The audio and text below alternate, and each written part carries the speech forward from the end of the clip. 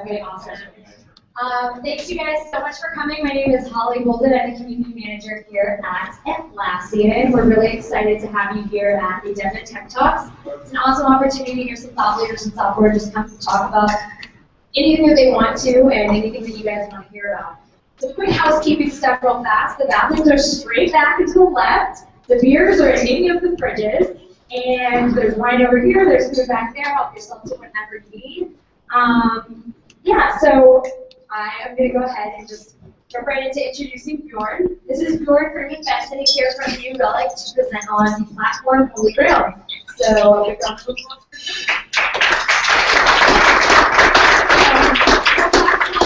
you guys so much for coming. My name is Holly Golden. I'm sure you're going to come in Atlassian.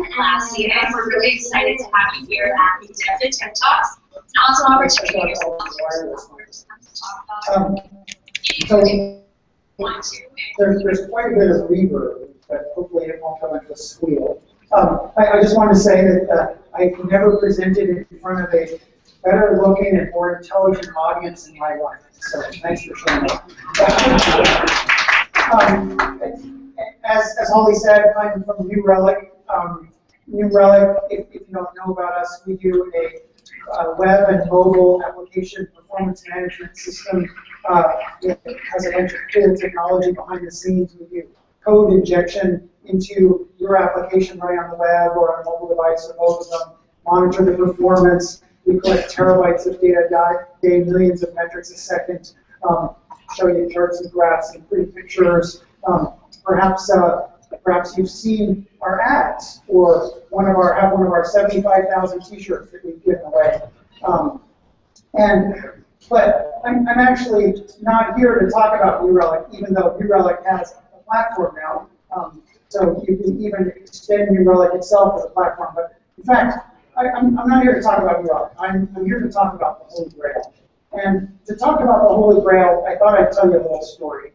But I'd start by saying, I consider myself a software psychologist. And a software psychologist is someone who basically puts the code on the couch, listens to it, talk about its pain, and then goes and solves its problem in one way or another. Usually we try to do some sort of talk therapy with the code. Occasionally you have to inject some drugs to get it to behave properly.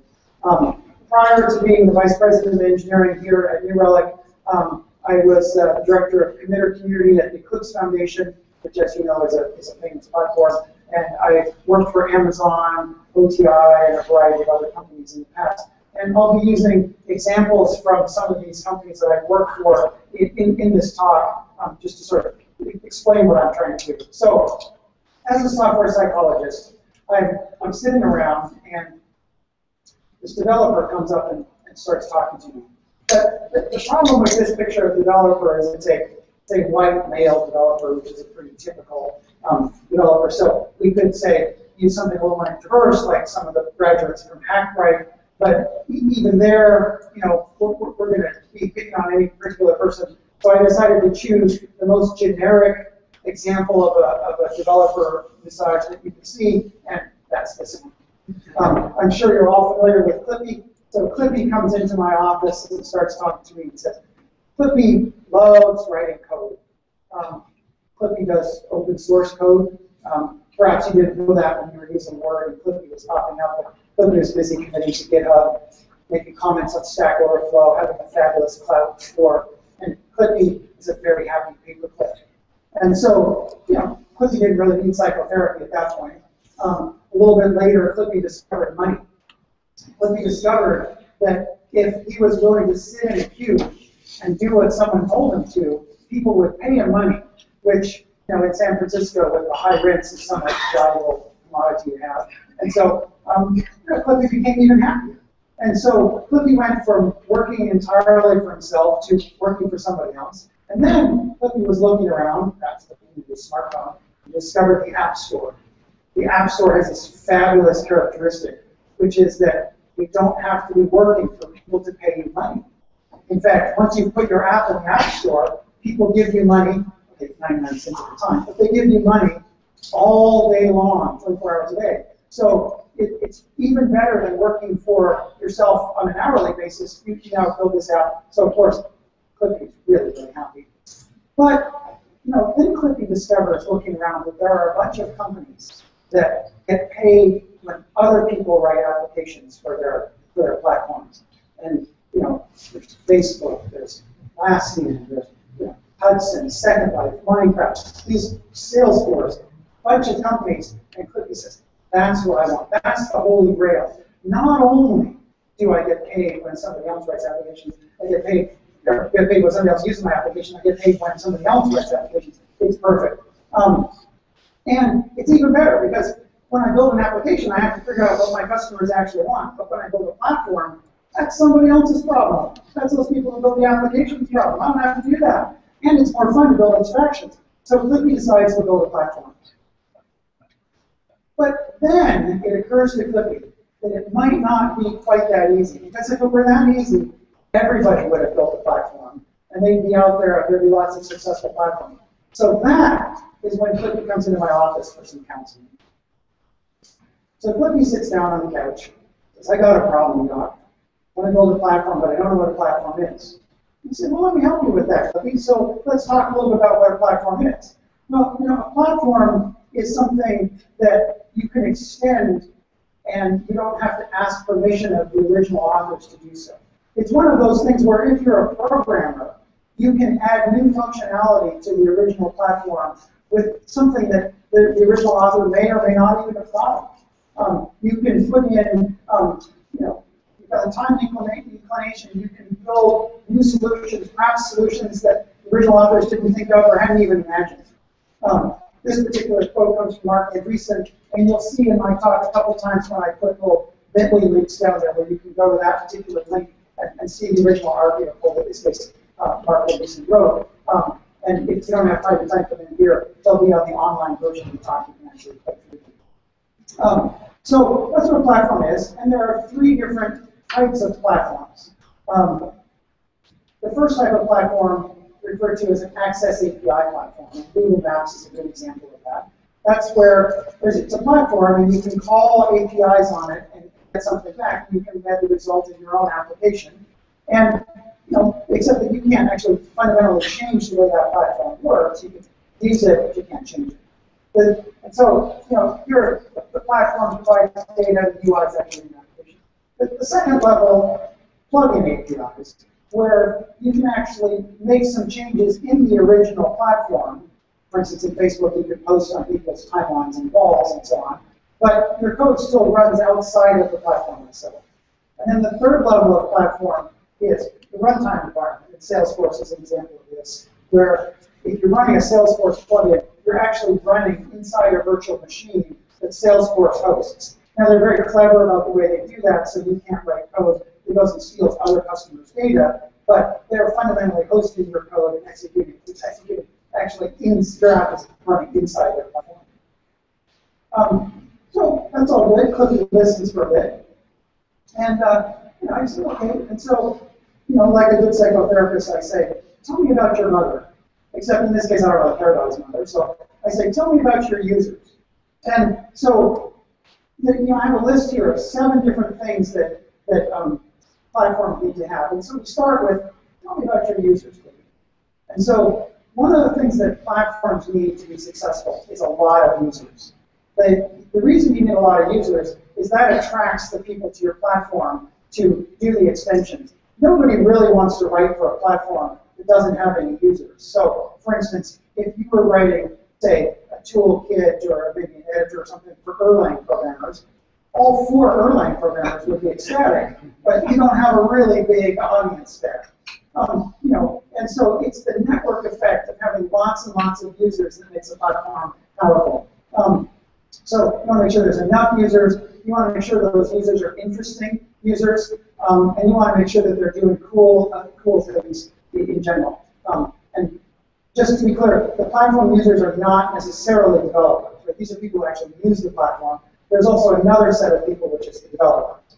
And the developers are the people who actually either extend your platform by building plugins, or they develop the original platform itself. And those are both developers. And for those of you who don't know what this picture is, this is the picture that if you go through the door there is the rest of the Atlassian office, filled with fabulous developers who develop interesting platforms like Jira. So there I am, talking to Clippy. Clippy finishes telling me about his users. And so I asked him, do you ever feel, Clippy, in your life, do you ever feel overwhelmed? Do you ever feel discouraged? Is life ever too difficult or random? To pop up for unknown reasons. And in fact, he says yes. But so, in platform sense, what that means is you have to make it easy for people to contribute to your platform. It's not good enough to just sort of build something. You actually have to make it easy. This is just a random picture I found when I was Googling around for build systems. I have no idea how anybody could build a build system that's complicated. But the key message I want to get across here is if you want to make it easy for people to participate and contribute to your platform, you have to make it easy to build. You have to include all the build files and scripts and so on. One of the things that the Eclipse project did when I was working at the foundation is they actually made this mistake, is that they didn't make it easy to compile Eclipse from scratch. You can download a copy, and Eclipse is a great IDE, and I still use it. But if you wanted to build it from scratch, the only way to do that was to work at IBM itself. And so it made it difficult for people to contribute back to the exact core because they didn't supply all those files. Another thing you want to do to make it easy to contribute is you want to make the legal agreements easy. Pretty much everybody has a platform, has some sort of contributor legal agreement that says, basically you agree not to commit viruses to our plugins and spread them to our users and things like that. And a lot of platforms, including the red X here on the side, Canonical, tell you to take the agreement, print it out, sign it, and fax it back to them, using a couple of technologies that I didn't know still existed, namely printers and fax machines. Right? Modern companies, like say Puppet Labs, allow you to do this directly on here. Puppet Labs allows you to authenticate and sign the document with your GitHub credentials. Opscode does a similar thing with an Adobe electronic signature. They just make it easier to contribute. You don't have to go through that rigmarole. You also want to make sure that to make it easy to contribute, to leave a bunch of room for people to contribute. You want to make sure when you're building a platform that you don't build everything possible and therefore make it difficult for people to find narrow places or big places to insert into. So you want to say provide great solutions to selected problems rather than say average solutions to all possible problems. Because if you provide great solutions to selected problems, you're leaving room for other people to supply great solutions to the other problems, or even some new thing that you haven't thought of. So, some examples of this are TextMate is an editor I use that in the previous version had a great solution. It was a great text editor. It did one thing, but then it left room for people to add lots of plugins that support the various programming languages. So don't try to do everything to everybody. And then, when you're doing that, when you're leaving the room for people to contribute, you also want to go that extra mile and make it possible through APIs to do contributions that perhaps you hadn't imagined. Not just the obvious APIs that your platform would imagine, but other things that you're not currently using, but other people might be able to use down the road. Let me give you an example of that. When I worked for Amazon, one of the things I built was a comparison grid like this. This isn't actually the Amazon one. They've since discontinued it because apparently it wasn't that good sales tool. But the idea was, and mine was for VCRs, again, an obsolete technology. But you had VCRs across the top, and then inside there was a database, and so the content people could go and say, well, this VCR has 4 heads, and this VCR has 2 heads, and sort of it would generate this table automatically. And so that worked, but because I didn't completely figure out all the things that users wanted, I said, well, I'll add an extra ability for people to put HTML blobs in instead of data things. So that then, if they wanted to do something I hadn't thought of, they could extend my table and put that in there. And I came back a few months later to find out how the content people were using. I discovered they didn't use any of the database stuff. They all used the HTML blobs because they got a much better user experience out of that. So it's one of those cases where I hadn't even anticipated that would be the result. If I added this extra little, I'd gone the extra mile and made it possible for extensions that I hadn't anticipated, and it ended up with a better user experience for all of my users. So another thing that you need to do for making it easy to contribute is you need to have graduated levels of participation. Often a platform project will say, we love coders. You know, if you're a developer, come here and contribute and put in lots of effort and so on. And if you're not a developer, you can write documentation. And that's typically what the platform, says. You can be a coder and be awesome, but you can write documentation. And that's sort of a lousy way to attract people to contribute, because there might be people who are somewhere in between there, but they don't maybe have the time to write all that code, but they don't want to just write documentation, they want to find some other way to contribute. So to make a really powerful platform, what you need is a graduated level of contribution, many different places inside that platform that people can contribute, ranging from writing documentation, writing small pieces of code, reviewing other people's pieces of code, just a variety of things all the way up to contributing to the core platform itself. So remember that you don't want to set the bar for contribution so high that basically nobody will be able to contribute. Again, if it's write a bunch of code, write documentation, you're setting the bar really, really high. Now, I know that all of you here in this room are instantly above that write code bar, but there are many other people out there who might want to contribute. Again, this is one of the things that the Eclipse group did wrong while I was there, is that, for good reasons, they set the bar to contribute to the core Eclipse project very, very high. They wanted to make sure they had the best people working on that project. But it was so high that the only way you could qualify was if you were paid full-time by some company to work on Eclipse projects. And there were very few companies that would do that, and so the bar was so high that basically they got very few contributors to do that. So don't set that bar so high. So back to Clippy. So Clippy's making good progress in psychotherapy. He knows about users and developers, and is no longer confused and popping up at random times. And he comes back, and so, well, what we need to do is, Clippy, we need to talk about your childhood. Learn about what makes you tick. What makes you the Clippy that you are? So we took it back to the beginning. And at the beginning of the platform is the underlying technology that you use to build that platform. Since we're talking software platform. This set of almost 4 seemingly random pictures I got is there to remind me to talk about 4 things. One is, you want to use abstraction, so there's a nice abstract piece of art. You want to use a lot of abstraction when you're building those APIs and build it as non-specifically as possible.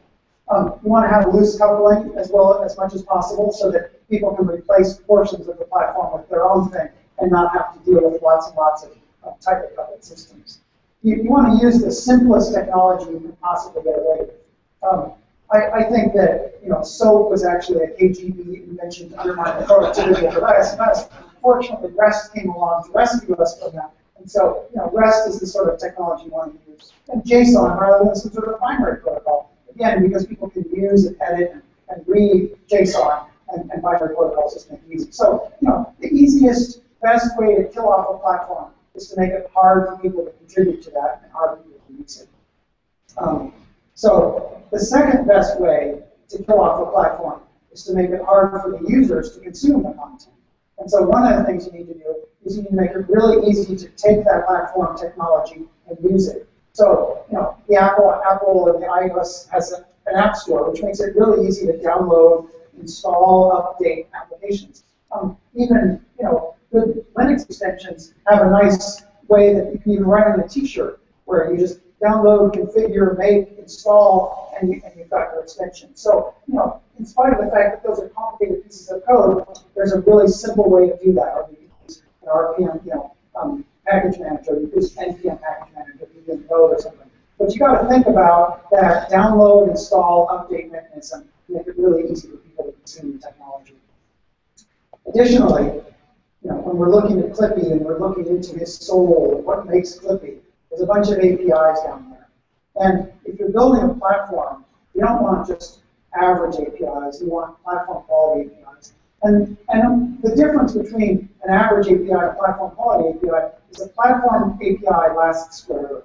I mean, it really lasts a long time. I remember, when I was going to college, which admittedly was a while ago, there were giant computers that looked like this in the basement of the computing center that they were still running the university's payroll on. And they've been around for a long time. So you want to make sure that you're building an API that's going to last, that's going to have binary compatibility as you go forward, it's going to have compatible evolution so you can have existing clients continue to run. I mean, Microsoft, for all the things that they may have done wrong over time, has made compatibility a #1 point. You can still take a DOS, probably 2 program, I know at least a DOS 3 program, and run it on all the versions of Windows that have existed today. And it's that kind of compatibility which makes that platform a really long-lived execution. When you're building an API, you want to do a few things to make it great. One of the things to realize is that building an API is something you can't just do in an afternoon. You can't just go to a weekend hackathon, build a platform API, and be done with it. It requires a lot of iteration and persistence to look for those cases and work on them. And one of the things that makes that work is by having at least 2, probably 3 different clients. That's my 3 different clients using your APIs while you're building. If you are using the API that you are building, the problem is that you know how it works inside. And so you can gloss over the little errors, and you can get around the shortcuts. But if you have 3 clients that say you, and you, using my API while I'm trying to build it, each of you will think in different ways, and you will force me to be clear and concise about that API and to cover all the corner cases. So you really can't build a big platform API if you don't have a couple clients that aren't you using it while you're developing it. Another thing to remember is, if your users, say you have a bunch of utility classes or functions that you're wrapping my API in, I'm doing something wrong. Because if it's too complicated to use and you have to use utility classes, then I need to redesign the API a bit. When you're building an API, you need to make sure that you have lots of good documentation. Again, it's not enough to just have that API and throw it out there. You actually explain how it works. The documentation for a good API reads a lot like a book. So it's not, you can't build an effective platform API documentation by having a group of people each write a little bit of it, because it's not going to be consistent. You have to, well, you could have a bunch of people do that, but you have to have one person who owns it and reads the whole thing through, in fact, over and over again, trying to find out where the inconsistencies are, keeping the whole picture in their head the whole time. You need to have a bunch of automated tests that test the API to make sure that it works. So like a grid of green and red tests that every time you make a change to the code, run the consistency checks of all the API features so that you're guaranteeing that exactly what the spec says is executed.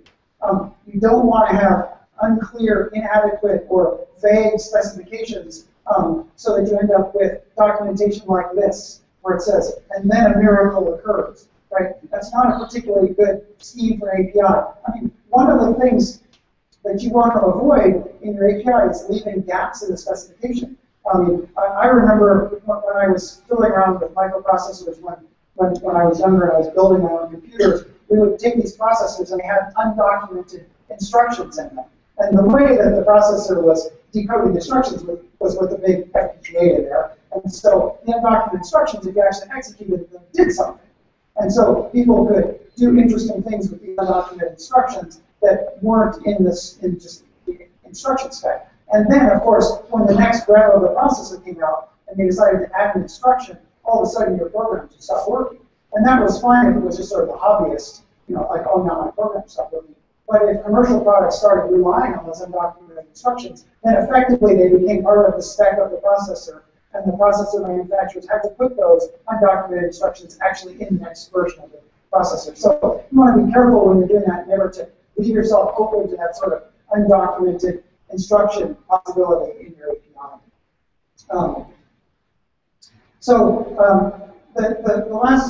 The last 2 things I want to say about APIs are, one of them is you have to make sure that you treat all your developers identically when you're talking about the API.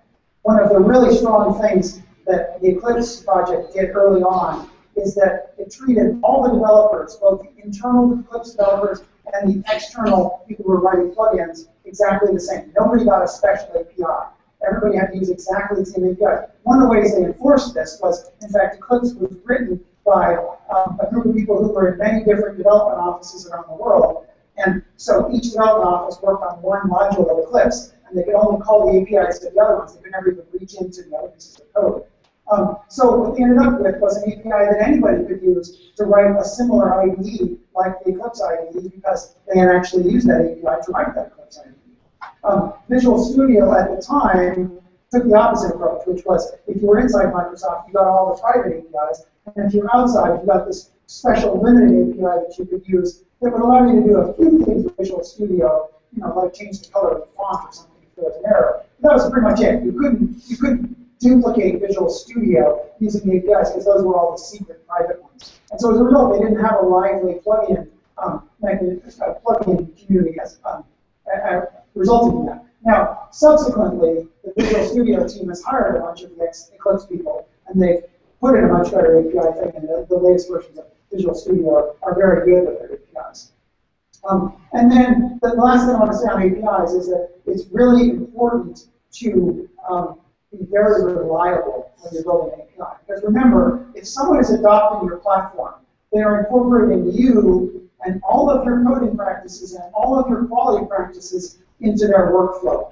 So here's Clippy, and this is his platform, and the red arc is going to be what users are using. And so they're now relying on Clippy and all of his behavior and quality practices and so on. And so if you want people to adopt your platform, you have to be sort of higher above the bar than everybody else and work extremely hard to communicate to people what's going on and just be really high quality there. It's almost like your quality has to be higher than normal software.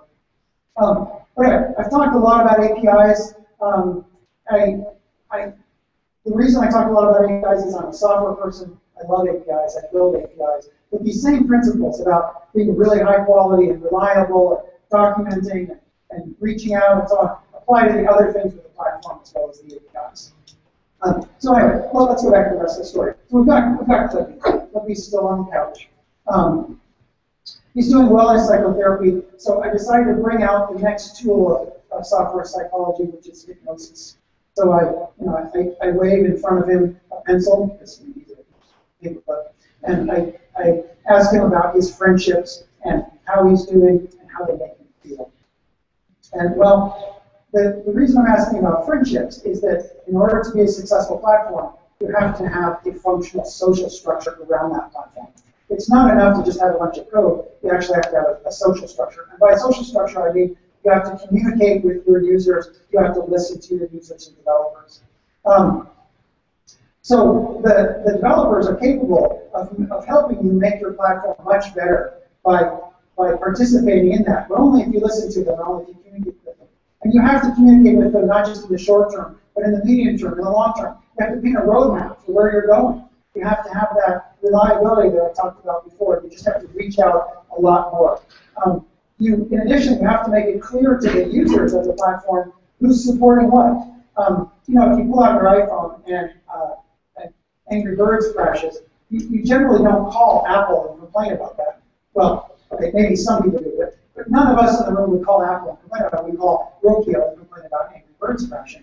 But for instance, the Eclipse project made the opposite mistake. They released a whole package which looked like an entire thing. And so anytime anybody would install a plugin in Eclipse and it would cause things to go bad, they would call the core Eclipse team up and say, hey, Eclipse is broken. And so they failed to make the social structure distinction between the contributions and the core. And so they ended up doing a lot of triage and sending them to other places. Whereas if you set up that social structure early, you can get the users to talk to the contributors when it's a contributor problem and the core when it's a core problem. You also want to make sure that you've got a community and that you're attracting high-quality third-party developers to that platform. Because remember, you build a platform because you don't want to do it all yourself. You want other people to contribute. And so, you want to balance the quality of those developers and the contributions with the quantity of them. You don't want too few, but you don't want them to be low quality. So there's a lot of balance in building that community. And in fact, you can't just build a better mousetrap. You actually have to convince people to come and join your community. So one of the things you want to avoid doing is, this little French over here, if you read French, says, I participate, you participate, he participates, we participate, they participate, someone else profits. So you don't want that model. You want to set up some model where if I participate, I get some value back. You have to decide when you're building the community what that value is. It might be fame. Microsoft actually did a really good job of this with their MVP program back in the 90s, where they took people who spent a lot of time in their communities talking to the other users and helping them out, and they gave them special status, and they invited them to Redmond once a year to talk to, Bill Gates, just a bunch of famous people, and that fame was enough that there was a lot of community involvement there. Or you might provide some value in terms of the ability to charge for things or something. So anyway, take good care of your third-party developers. In fact, many successful community platforms have a community development program that looks a lot like a sales funnel.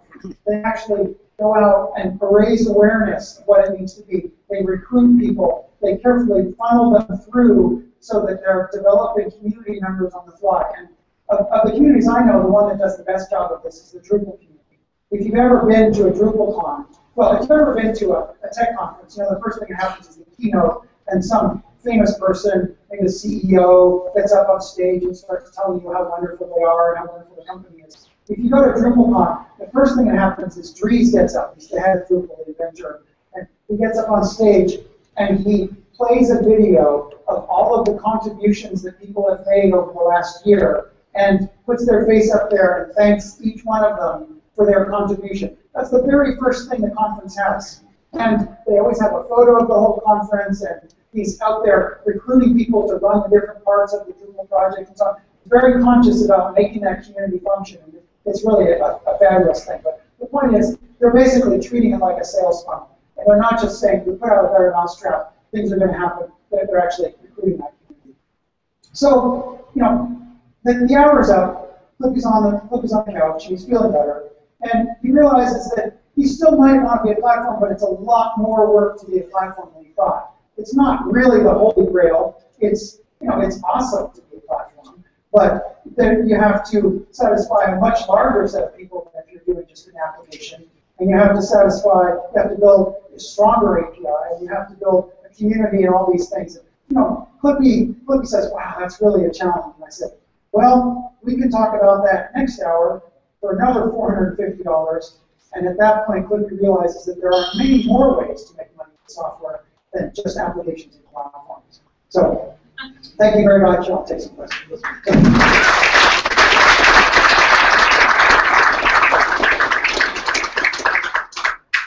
So I have a question. If you want to build a robust community, you want people to be able to fail in private, and fail often when they're developing, so when they push something up, it's of high quality. So what do you think should be provided in terms of, say, local simulators or development sandboxes or public testing places? What's an effective approach to that? Well, so, there are so many different ways that you can provide the possibility of, people doing their failing in private so that they don't fail in public. And, I hesitate to recommend any one specific thing. I think it depends a lot on how you do it. For instance, in Eclipse, where Eclipse runs entirely on your computer, you can fail entirely locally because you can run it all there. In a system where, say, like if you're writing a Facebook application, you actually run it in a sandbox. And so when I was writing my Facebook applications, I had a separate fake application that I would deploy to first, and I would try it out and fail there before I would deploy the same code to my real application. So that I had that set up, and Facebook has that set up, and AWS has a similar setup. You do that with their stuff. And so I would say it depends a lot on what your platform looks like. And like I said, New Relic has a platform now, and we have plugins you can contribute, and you can have a private plugin so you can try it out entirely before you make it public, and so you can make those failures private so that you're not embarrassed in public. I'm not sure if that answered your question, because I'm being a bit vague, because it depends on the type of platform, but there are a number of solutions to that problem. Yeah, I'll just repeat the question, so go ahead. All right, so question, best practice experience tips on creating new versions of APIs and how to apply test coverage to find out, okay, well, we built version 1, which was 2 versions ago, one version 3 now. Yeah, so the best practices for creating versions of APIs, there's a whole entire talk in that particular thing, because there's so many side issues that you have to deal with when doing that. I mean, one of the problems with building a platform is that that API is around forever. Once you release that API, it's just going to be used for a long, long time. Whereas if you're developing, entirely internally an application, and I decide to change an API, then, my colleague who's using it comes grumbling down the hall and says, "What'd you do?" And I say, "Oh, I'm sorry, and we negotiated and fixed that." But once you release the platform API, it's out there forever. So you want to have an extensive test suite that tests the API that you've got as if a user was using it against the spec that you've written. And that was, one of the slides I had was showing exactly how to do that. So that then when you add to the API, you want to make sure that that same set of tests pass. Now, when you add to the API, you can do it a number of different ways depending on the technology that you're using. For instance, if you're writing a platform that's in, say, C++, you just extend the API by adding more vtable entries to the end of the class, and then all the old API calls still work, but the new ones use vtable entries in the class. If you're doing it in Java, that doesn't quite work because the JVM will assert that the class has changed and have a different signature. So you either create a new set of classes for API version 2, which is what Microsoft did with a lot of their objects and COM objects and so on, or you just insist that everybody recompile with the new interface definition so that all the pointers go the right way. But the trick, I think, is to try and build in early on what that is. Like the new Relic APIs that we reveal to the world are done through JSON calls. And so not only does the REST version, the REST URL have the API version in it, but the data structures of the return are JSON hashes. And so we can add additional fields in there without breaking any of the original people, unless somebody foolishly consumed it knowing that it had exactly 6 fields in it or something. Then God help them.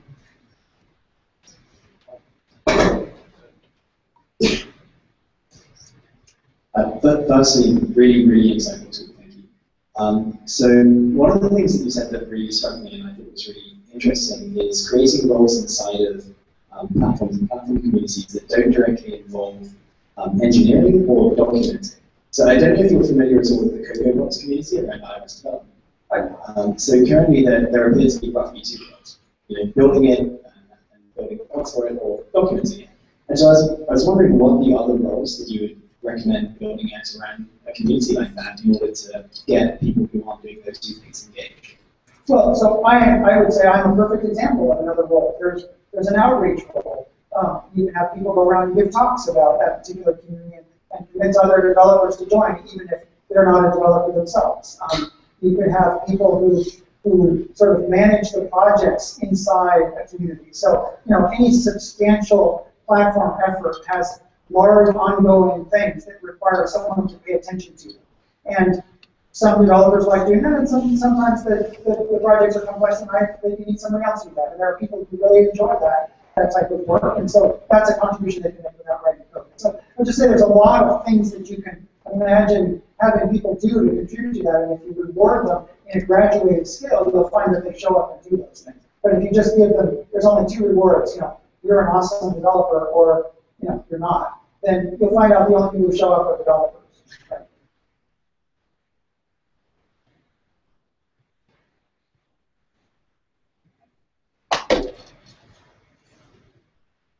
So you talked about socializing where the code was coming from, basically, plug-in versus core architecture. Do you have any good anecdotes or examples of ways that you make it very clear where that's coming from so that the support goes to that area? Particularly with like web plugins, for example, and say Facebook or something like that. No, I would say I don't. So far, the platforms that I know about either were very clearly had a division between those 2 things, or they were very merged together. I mean, like Eclipse, we really had that problem that people would call up and say, Eclipse is broken. You have to ask them how many plugins do you have to install. It starts to tell you, you sort of roll your eyes, oh, that one's really bad. So, we try in Eclipse a number of ways to alert people when we catch an exception. We pop up something like, it looks like that happened in this plugin, but we never really found a good solution to that because it was one solid integrated piece of code to the user. Whereas if you look at something like Facebook, typically we'll use these Facebook applications and they look a little different than the Facebook itself. And now, again, I can't really say that all Facebook users know the distinction between them, but I would say that many more of them do than the same thing. So I don't really have a good answer.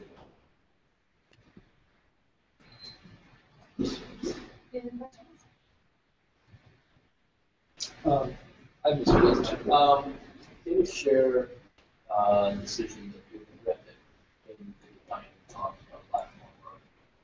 So share a decision I regretted in the design of a platform. Wow. Well, a classic error that I have made in the past, but of course don't make anymore, is forgetting to put the version number in the API. Because then when you roll out version 2, you really have a problem because it's already distinguished. A better case of a decision I've regretted is building an API that's very specific for a particular customer. And in the case I'm thinking about, we had a good API, and then this customer couldn't really do what they needed to do with what we supplied. We didn't have time to provide a general solution, so we had an extra API function for that one customer. It solved their problem, but we were then stuck supporting it forever. And of course, it had these weird little semantics, which was the reason we built it. And so then we had to support those weird little semantics for years afterwards. And so, yeah, that was something I definitely regret. So, New Relic real user monitoring will not be available for Atlassian products. That may not be relevant, but it's another reason I do. So talk to me afterwards. I'd love to talk more about New Relic. I mean, I love working at New Relic. I love the technology. I wrote the first PHP agent before I became post-technical manager. So I love talking about the technology, but let's talk afterwards. Anyway, thank you very much for coming. Oh, one more question. Can you expand on how you dealt with support for clients and not constantly losing customers and do a one-stop shop? So let me tell you a little bit about how we're doing that at New Relic today. So we've made it clear that the plugins have a different look than the standard New Relic. And so if something goes wrong with a page that has that look, there's a link on there that says, for support on this page, go here, and it takes you over to the plugin author. Whereas the normal New Relic pages say, if there's something wrong with this page, go here, and it takes you to New Relic support. So we made it very clear the two different ways. Now, as we make the New Relic platform more powerful and integrate it more and more, it's going to be harder and harder to maintain that distinction. Because it might be that one chart on the page comes from a plugin, but the other charts come from us. And so then we're going to have some other mechanism for routing those things. And at the moment, I don't exactly know what that is, other than hiring more support people to send the tickets to someone else. Anyway, thank you very much. Great. Thank you.